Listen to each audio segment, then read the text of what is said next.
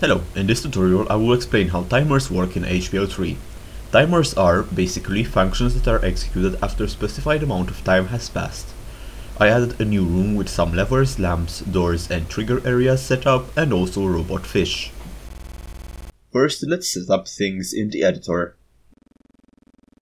On this level I created a callback called timer lever state changed and made it so that the lever will be stuck once set to its maximum limit. With scripting we will make it so that once the player pulls the lever, each of the lights on the wall will light up consecutively and then the door will open. For the other lever I set up a callback named fish state change. We will use this to call a repeating timer that will turn on one of the lights and make the fish go towards it. Also make sure that the lever can be switched both on and off. I set up several lamps named fish lamp underscore the number of the lamp. Similarly, the trigger areas near the lamp are named fish pose underscore number. There is another area named fish target. This is the entity the fish will try to swim around. Now let's select the fish. Its group entity name should contain the trigger area's name, fish target. In the fish small tab you have other options for the fish. Set the towards center value to something like 150 so that the fish will swim very close to the entity. If you set it too high, the fish might simply freeze and not move at all. Now let's copy the state change callbacks for both levers in CodeLight.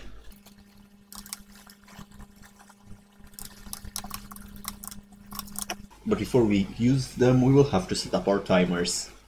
There is no way of copying a timer from the editor, so we will have to either copy an example or declare it manually. This is what a timer's declaration looks like. It only has a name parameter which is used to reference the timer's instance. Let's name the timer Light Timer 1. The timer will be called in a certain amount of time after it has been added to the map. After that, everything that we specify inside the timer will happen.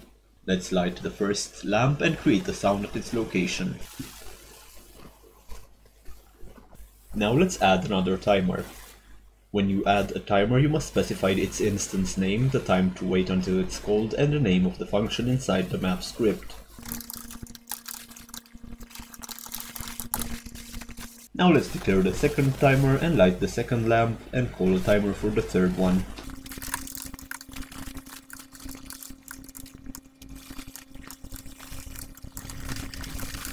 On the third timer we will do the same and call the fourth one, where we will unlock and open the door.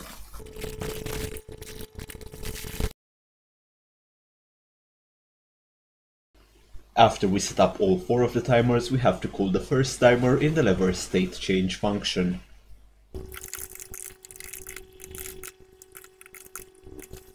Now let's test it in dev mode.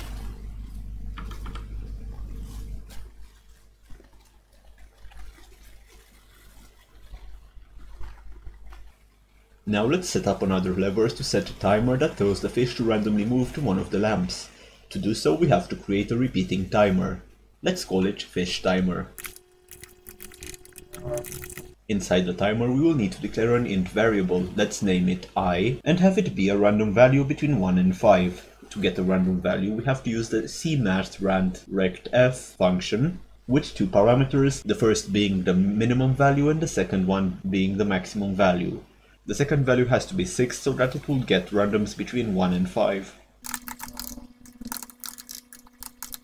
Let's also create a t-string variable named fish destination, which will be equal to fish pose underscore plus I, which is a number between 1 and 5.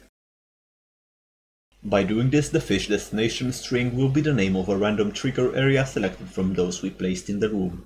Now let's move the fish's target area to its destination using the entity placeAtEntity function. Now let's turn off all fish lamps and turn on the one that's near the current fish area.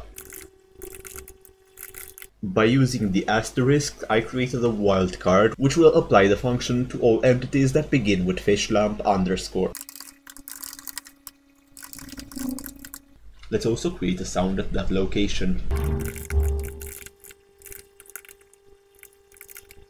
Finally we have to call this timer again. Let's be very specific about the instance name.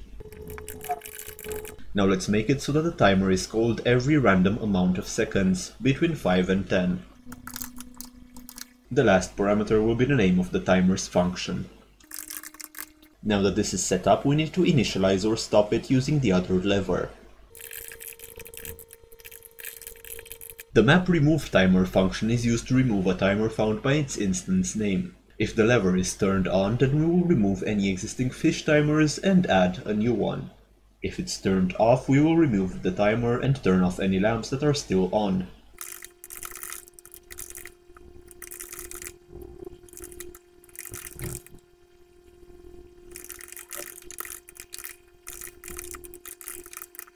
Now let's test this in dev mode.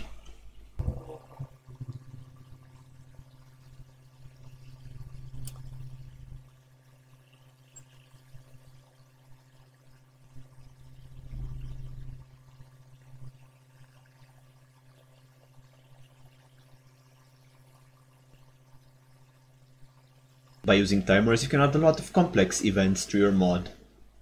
Sometimes, however, if you have to script a complex event with a lot of timers, it's better to use sequences instead.